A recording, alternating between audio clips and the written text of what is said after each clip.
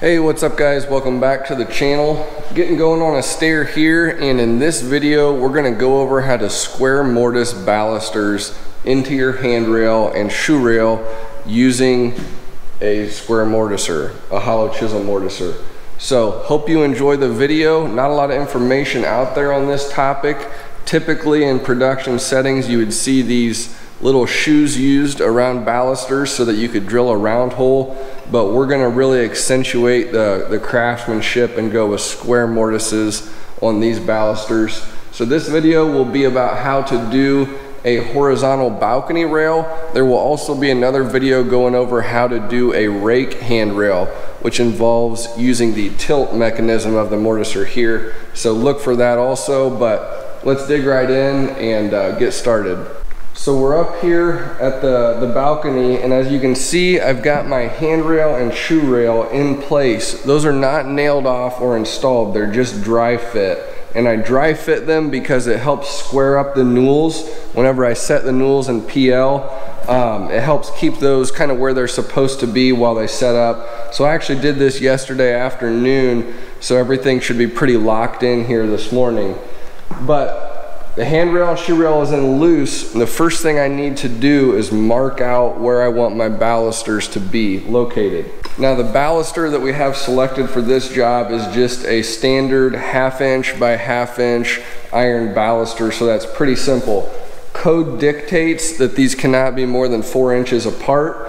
I'm going to shoot for about 3.5 inches of space between each baluster, so I'll get my calculator out and figure out what my spacing needs to be. So I get out my phone and open my Construction Master Pro app. I have 72 inches across, so I'm going to just take 72 inches divided by 4 inches, because that's going to give me 3.5 inches of space between, plus the 1/2 inch baluster. 3.5 plus 1/2 inch is 4.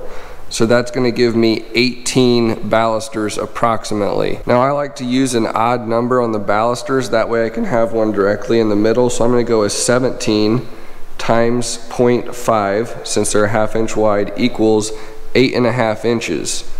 So now I'll take 72 inches minus 8.5 equals, and even though there's 17 balusters, there's going to be 18 spaces. So divide that by 18 equals 3.5 inches exactly between each baluster. So that's awesome, we'll go with that. Now whenever it comes to baluster layout, there's a few things you're going to want. I like to use tape, that way I don't get pencil marks all over this oak. It's a little bit harder to sand the pencil marks off oak than it is like poplar, but putting some tape down is nice. A laser for plumbing up my center line, and then a nice quality compass. You'll see what this is all about in a minute. And then I like a double square also, that helps mark the center line. So now on this shoe rail, my post to post center width was 72 inches. So again, I like to use an odd number of balusters if I can, just because then I can put a baluster right dead center and work in both directions, and it's just easy. So 36 inches is dead center. I took my double square and I marked the center point of this shoe rail all along here just by using this double square and a pencil, so I have the center line there. Now because my spacing between the balusters is 3.5 inches, my spacing center to center on the balusters is going to be 4 inches, and that's where this comes in. I'm going to take my compass and I'm going to use my tape measure and try and get this set so that point to point I'm exactly 4 inches apart. So what I've got here, I've got the center of my end baluster and the center of my middle baluster marked, and I'm just going to very lightly take the compass, follow that center line, and lay it off lightly, and I'm not pushing these points in very hard at all. I'm going to lay it off and make sure that I'm coming dead center on that line, and if I'm not, I'm just going to micro adjust this and then do it again until it's perfect. This reduces a lot of the potential for mistakes. So once I've got it perfect, I'm going to push. This has really sharp points on it, So I'm going to start in the center. I'm going to push hard and make a nice indentation in that wood on that center line. Same thing on the next one. Twist it around, push hard, leave that nice point, push hard, push hard. So this compass is a nice tool to have because most of the time you're not going to have a perfect even number between your posts. It's going to be some odd number like 72 3/16, and your actual baluster spacing might be like 3 9/64, which you just can't do on a tape measure very well. So using something like this really helps reduce errors and keeps things really perfect. Now, if you don't have a compass like that, there is a way to do that with your Construction Master Pro app on your calculator, and I'll show you that next.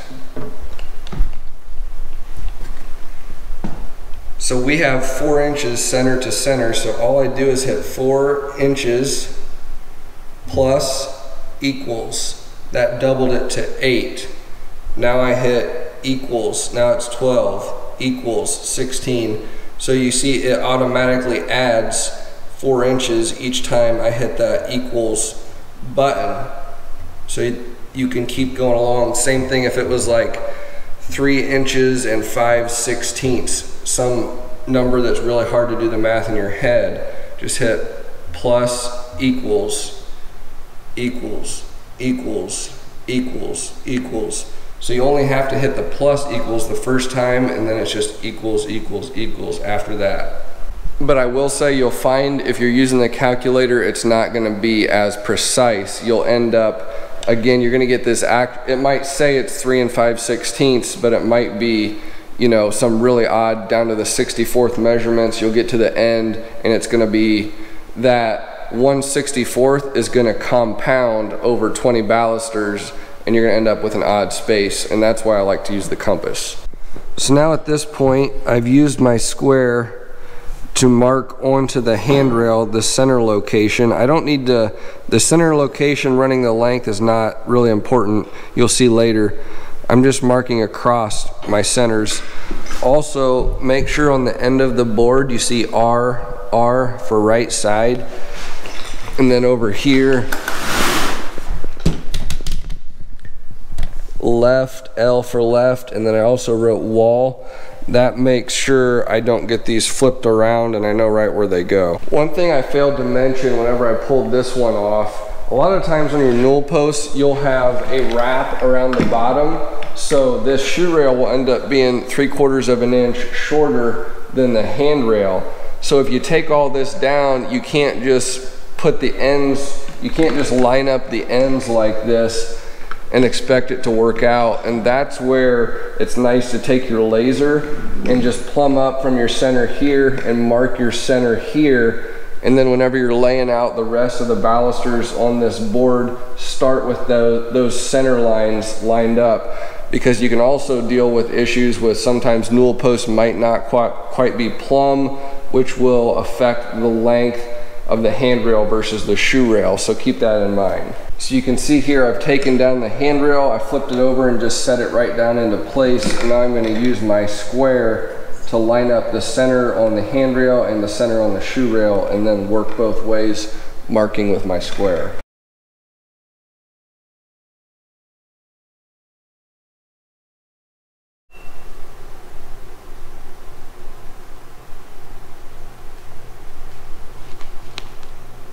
At this point, all the baluster locations are marked out on the handrail and the shoe rail, so I'm going to take these pieces down to the mortiser and mortise out all these square holes. Now here's my piece of shoe rail, here's my 1/2 inch baluster. I want to set this up so that my mortiser is centered. So what I like to do is rip a piece, so 5 1/4 minus a 1/2 inch, 4 3/4 divided by 2, 2 3/8. So I like to rip a piece on the table saw, 2 3/8. Then we'll come over here to the mortiser. And as you can see, I had this set up for handrail before, so I'm going to have to adjust the fence and get this bit centered. So I'll take my scrap board, 2 3/8. I'll loosen my fence, push it back, drop the head down, then I'll use my scrap piece and get that nice and snug. Then I can just tighten my fence. And now this will be centered at 2 5/8 right in the middle of my shoe rail. Now it's important to note, whenever I centered this bit, you notice I didn't pay any attention to if the fence was square to the base of the machine or not. That's not important. The important thing is that the fence is square to the bit, and it's actually easy to get these square bits twisted. So I used this piece to square the bit. So whenever I drop this down, I don't know if you can see it or not, but I'm nice and snug on the back side and tight against my fence. That tells me that the edge of this bit is running parallel with the fence, which is really key. If I wouldn't have ripped this piece and I just would have used my tape measure here to center it, I wouldn't have been able to tell if that bit was square to the fence or not. So that's why I like to rip these pieces like this. Now you see here I have my depth stop, so that whenever I drop this down, it's hitting that collar. That's my depth stop.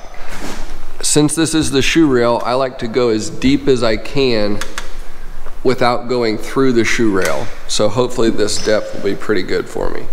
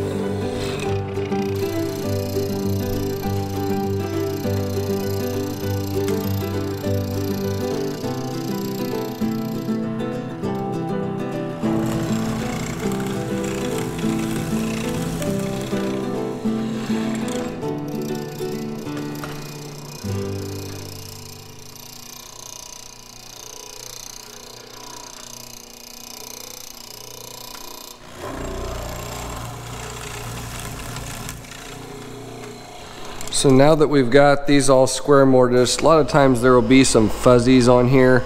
So I like to hit them with the sander before I take them back up and put them into place. Got my shoe rails sanded. Now my handrails are down here. This is going to be the same process for centering the bit on the mortiser. Just deduct. I got 2 3/4 inch width on these handrails, minus a 1/2 inch. That's 2 1/4. Divided by 2, it's going to be 1 1/8 piece to center my bit. So come over here, drop my head down, loosen my fence. Sorry about the bad camera work. Snug that up, then lock down my fence, and that's good to go now. Now, because I am switching over to handrails, I do have to adjust my depth stop again. Definitely don't want to be going all the way through the handrail. So you can see the square chisel kind of tapers off up here. So I set my stop so that it's about even with where that square chisel tapers off. You can see it's set right here.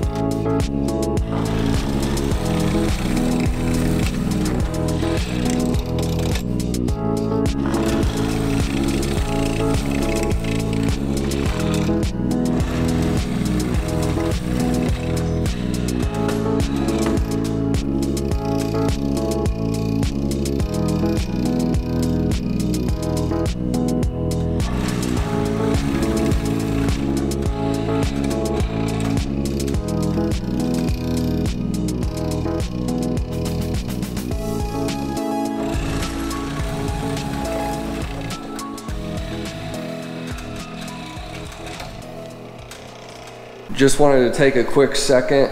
If you're learning and this is helping you in any way, the way that you can help me is by visiting the links which I post in the notes with the video to the tools I'm using. If you see me using a unique tool, there's a good chance I'm putting it in those notes, and that's how it makes it worthwhile for me to do these videos.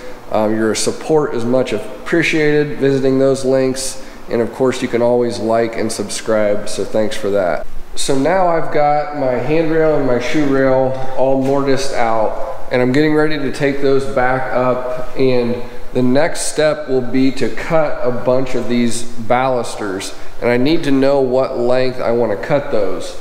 And the best way to do that is going to be to know the space between my shoe rail and the bottom of the handrail, and then add to that whatever the depth of my mortises are. So I'm just going to take a couple scraps of baluster, mark them with a pencil.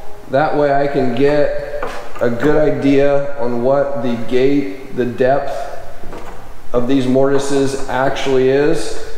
Same thing on the shoe rail. I'll jam it in as far as it'll go, mark the bottom, and then I'll pull these out and measure whatever that is. Looks like it's about a ½ inch on both of them, and I'll add that to the space between the bottom of the handrail and the top of the shoe rail, and that'll be my baluster length.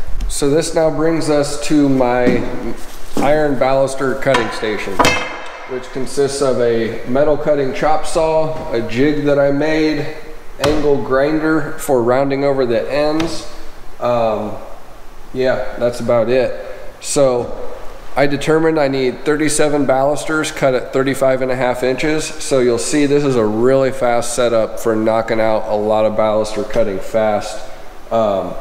Look for a different video going over tools for cutting iron balusters. I'm not going to get in depth in this video, but you'll see this is a pretty slick setup. The way my jig is set up, this is a stop block, and all I have to do is line up the back side of this with my measurement. So I want 35.5 inches.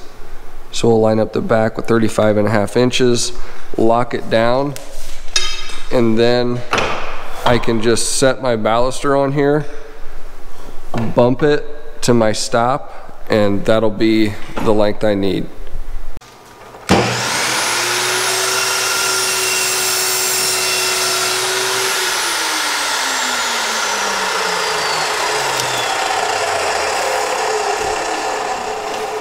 You'll notice I'm cutting off the pin end. This is a rounded end, and that's got to go for square mortises. Another important note, I don't know if you can see this, but there's a random hole here. I have no idea what that is for. You've got to make sure your mortise is deep enough to cover up that hole. Otherwise, if your mortise isn't deep enough, you need to cut off this end too.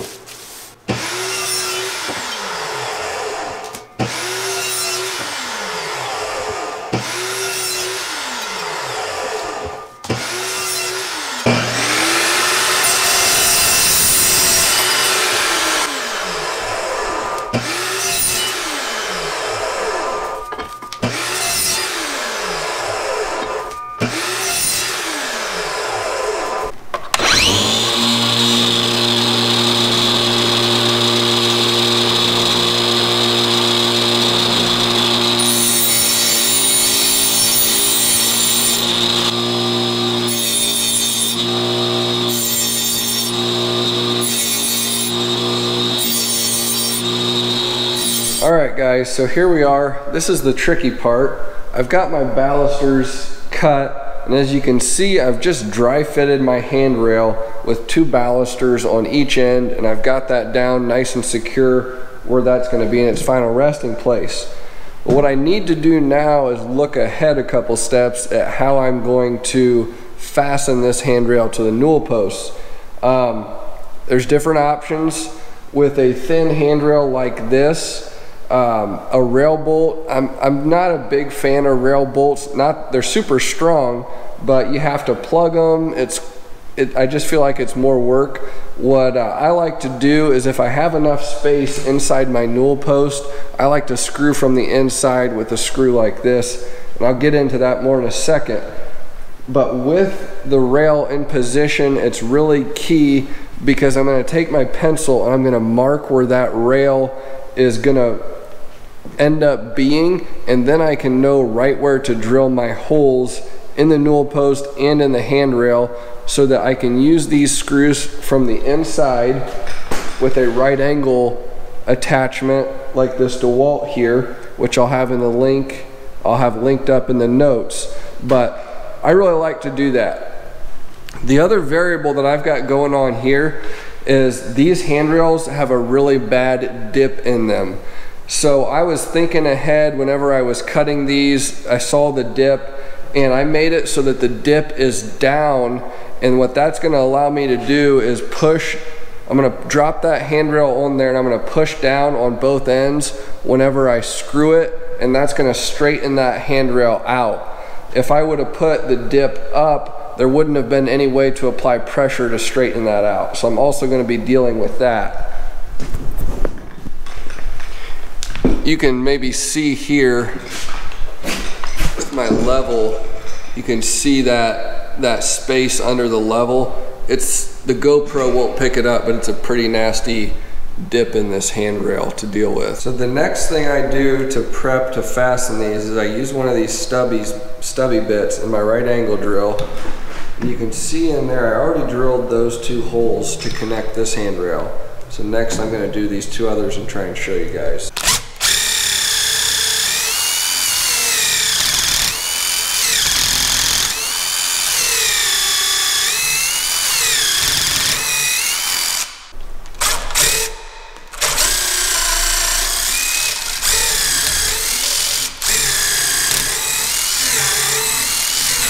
So now you can see with having these holes drilled, it goes through the newel and into the handrail a little bit. So that's automatically going to line it up and get it where it needs to be whenever I put those screws in. It's going to make things easier.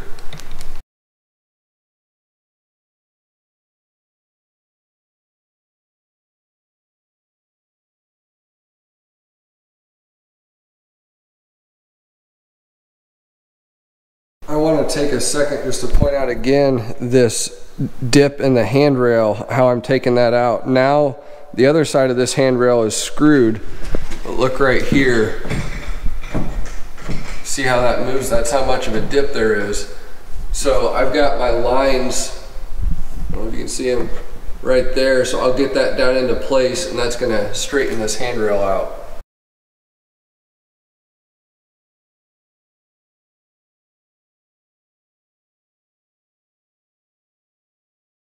I'm getting ready to drop this next handrail onto these balusters, and I want to point out a couple things that are really important about getting this handrail to go on easily and without damaging the bottom of the handrail. You'll notice the tops of these balusters are all rounded over. I hit all these with the grinder, and removing that sharp edge is really important. It helps them slide into place a lot easier.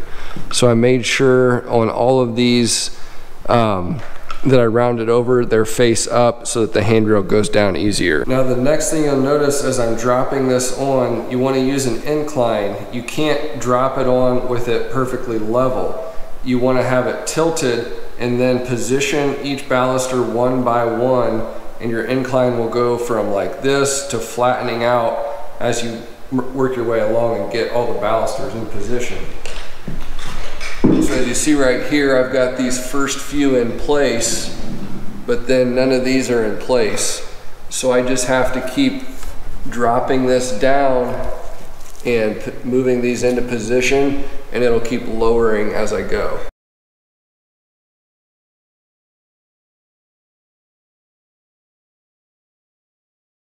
Alright guys, so there it is, everything's installed.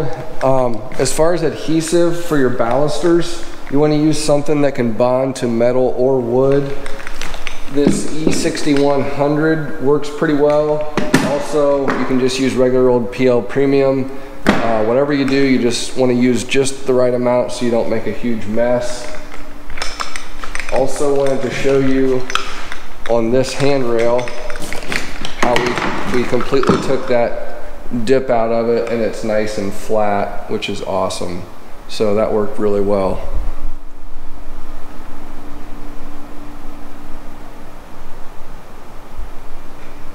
You can see all my handrail connections are nice and tight, very, very solid.